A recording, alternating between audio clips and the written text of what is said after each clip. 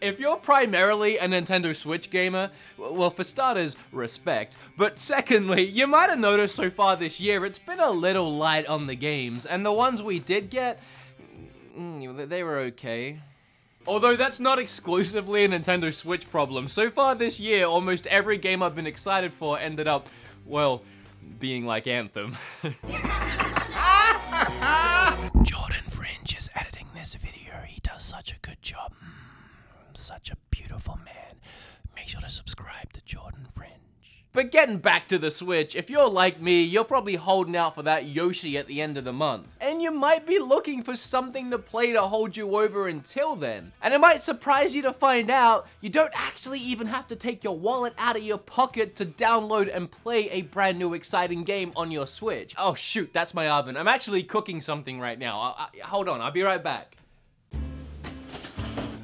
If this was really hot, that would be really burning my hand.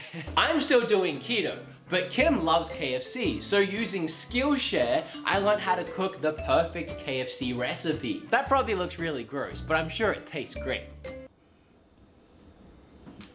Skillshare is an online learning community for creators with more than 25,000 classes in design, business, video editing, video production, and more. You can even learn how to create gaming content for YouTube if you want to start your own channel. The premium memberships give you unlimited access so you can join the classes and communities that are right for you. Kim, dinner's ready! So if you want to learn to cook like I did, here are some courses you might enjoy. It's really cheap to sign up, only $10 a month, and if you're a cheapskate like I am, and you probably are, otherwise you wouldn't be watching this video about free games, 500 of you guys, 500 of my subscribers get their first 2 months free by clicking that specific link down in the description. You got any mashed potatoes? Oh, your mashed potatoes, right. They're just in here. Hang on a minute. What? Eat your trough of food. It looks like a dog food bowl. Look at this. Thanks to Skillshare for sponsoring the video. Alright, I'm gone. Bye. Can't wait to eat that meal that I totally prepared later on this evening. Okay, where was I? Oh yeah, free Switch games. In fact, the eShop has a load of free games you can play, and some of them aren't terrible, and these are those ones. 10 free games on the Nintendo Switch worth buying. Actually, it's 11, but 10 sounded better in the title. Why am I still holding Travis? Get out of my life. With all that being said, shut up, sit down, and let's talk about a bunch of free games on the Switch. What do you got to lose? They're free, okay? Let's get started. Sorry I said shut up, I got carried away.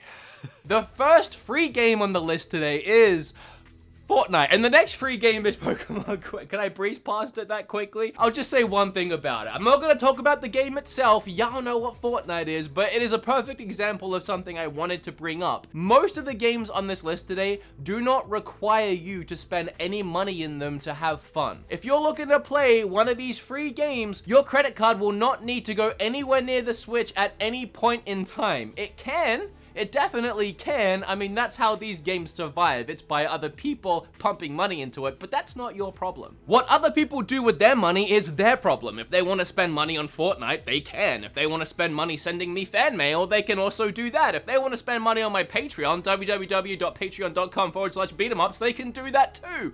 That's not your problem, it's theirs.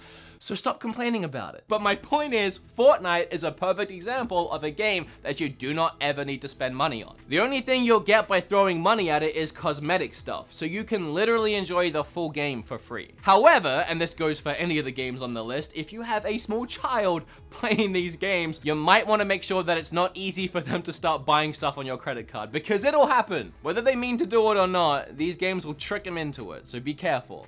That goes for all of these, but especially Fortnite. You can get dogs in backpacks. I mean, at some point, you just gotta buy stuff.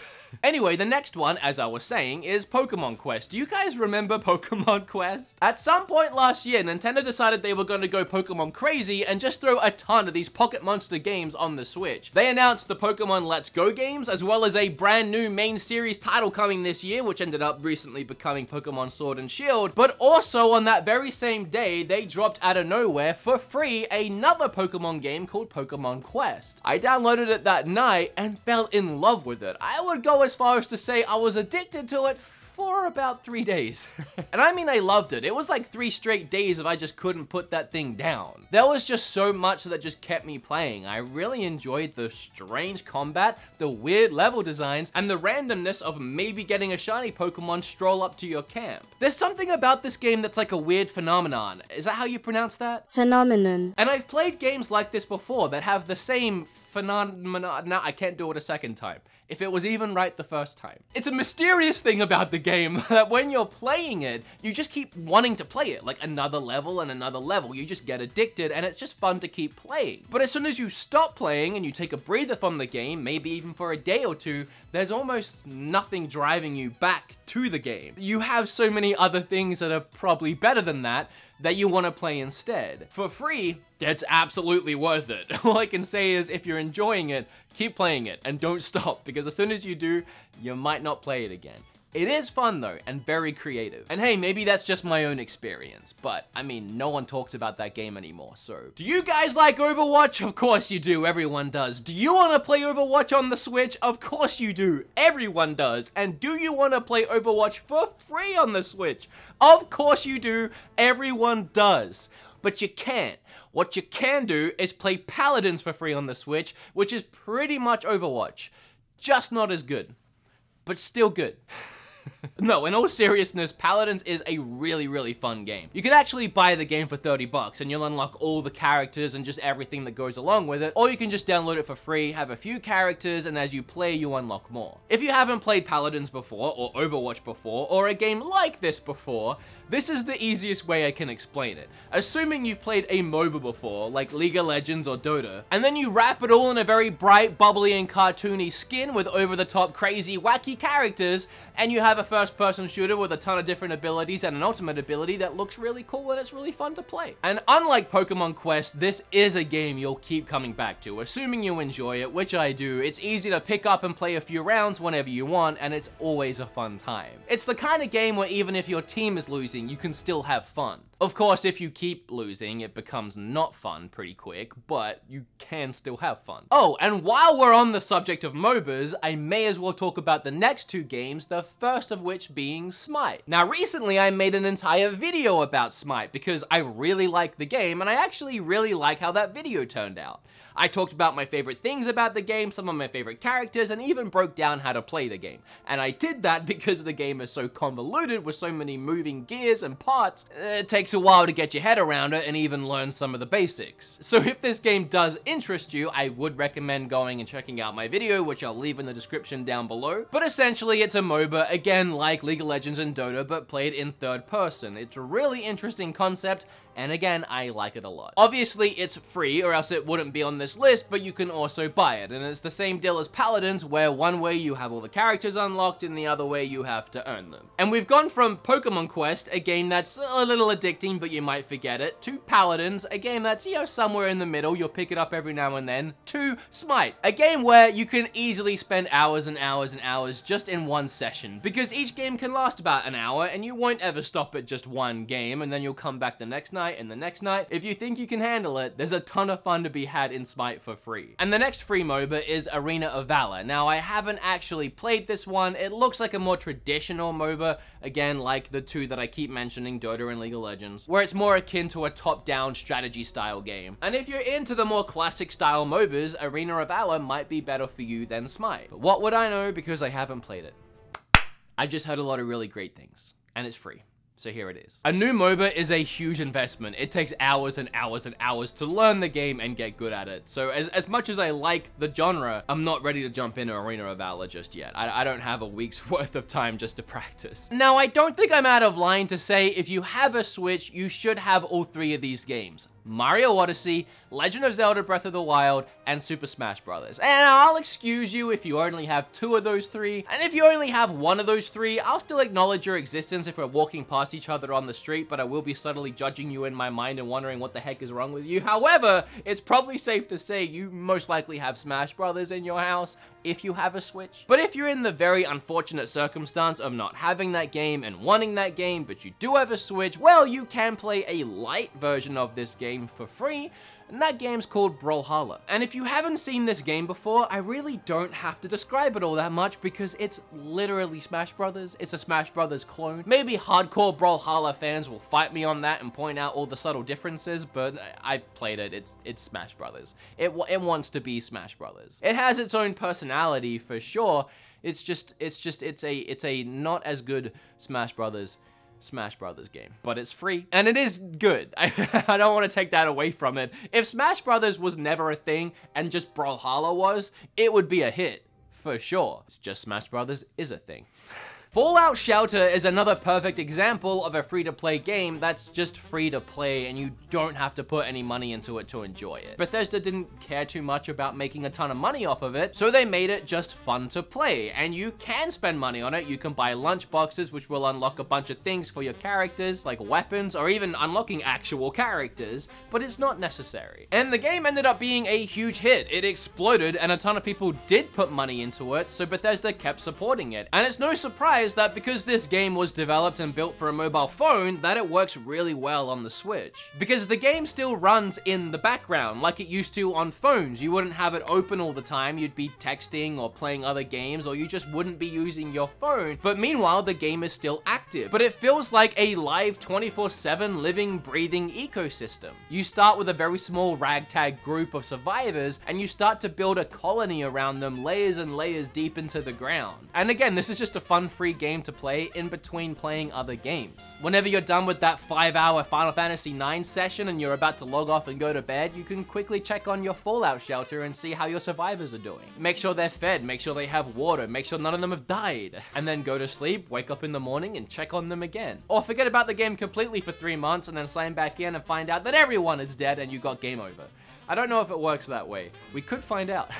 I uninstalled it, so yeah, they're probably all dead. That's what happens when your channel's about reviewing eShop games every week. I need space. I end up deleting stuff. I do want to add the long-awaited Undertale sequel, Deltarune, to this list, because Chapter 1 is free, and you'll get about 3 hours of free gameplay out of it. However, if you love it, and you will, everyone will, and everyone does, you will have to pay for the other chapters. It's only the first one that's free to get you hooked, and then have you play the rest. That's how confident they are that you will buy the rest. You can have the first one for free. And yeah, it's good.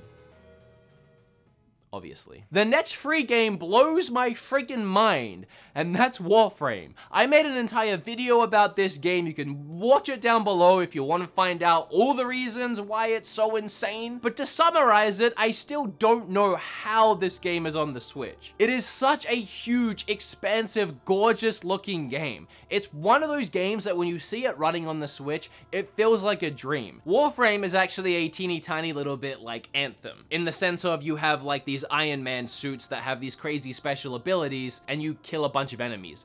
It's pretty much where the similarities finish, I guess. However, Warframe does have some really expansive open world areas where you can fly around. And that is a lot like Anthem. And again, it's these areas in particular that just blow my mind when I'm playing it handheld in bed on my Switch. And not only does it look absolutely gorgeous with all these different lighting effects hitting me straight in the face, but I'm literally flying around huge open areas and just landing and killing enemies and going on my way. Now, some have argued if you really want to level up quickly and get access to the good weapons and the good stuff in the game, you will have to pump some of your own money into it. However, I don't feel that way. I really don't. And the developers are actually proud of the fact that this is a balanced free-to-play experience, meaning if you don't want to spend money on it, you don't have to. It's not a necessity. You can do and acquire everything in the game for free. But I played this game for hours and I never felt the need to buy anything. Maybe if I was diving into some of the PvP stuff, which I never actually ended up doing, I might be more encouraged to spend some money, but just going through the campaign and completing it at my own pace, I had a lot of fun for free. And if this is a game that piques your interest, I have a video about it, again, down below. The last 2 free games are actually like way more than 2 games technically, but you also kind of have to pay for it, but they are free. What do I mean by that? Well, to access any of the games I'm about to talk about, you do have to buy the Nintendo Online service, which is 20 bucks a year, so really not that bad at all. Or if you do it monthly, I think it's like 3 or 4 bucks a month. A really, really cheap online service, and if you think about it, you kind of need it anyway to play online. Like if you want to play Smash online, or Splatoon online, or Mario Kart, or really just anything. So once you have it, here are the free games you can play. The first one being the multiple of ones, which is the Nintendo Online service itself, will give you access to a load of classic NES games. And I'm sure, as we're all aware by now, because I'm really late to the news, Nintendo also just announced that Super Nintendo games, Game Boy Advance games, and GameCube games are coming to this service later this month. Nope, I'm lying. Sorry to get your hopes up. Remember to smash that like button. I really do want that to happen, but yeah, I was lying, sorry. We do have NES games though. There are some good ones on there. There are some bad ones on there, but they're all free. And you might have guessed it, but my favorite free game on Switch, Tetris 99. I love this game, man. It's just Tetris. Like, Tetris has always been fun, but with the added excitement of playing against 98 other players at the same time, competing to be #1 in what is by far the best battle royale game anyone has ever made, it just makes this game priceless, and it's free. What a combo. Every time I make one of these list videos, I blow myself away with the quality of games that are on the Switch. Like when I make my eShop videos every month or so, I'm like, how are there 10 more great games to go out and buy? And when I had the idea to look at how many great free games were on the Switch, I was amazed that I managed to get 10 so easily. We recently celebrated the 2-year anniversary of the Switch, and I cannot believe how far this system has come. From all its amazing free games to just the eShop in general, and then the insane physical library that's building up at a game store near you. I've said it before and I'll say it again, I adore Nintendo and I adore this stupid little system so much. As always, if you like this video, remember to like it. If you learned a little something, make sure you hit flip all over that subscribe button. I have a load of other social medias I never promote, so please check the links down below. There's everything from Twitter to even a subreddit, which I started recently. Discord. Does Patreon count? Because that's down there. And I would just love if you became more active within my community. It would mean the world to me. Oh.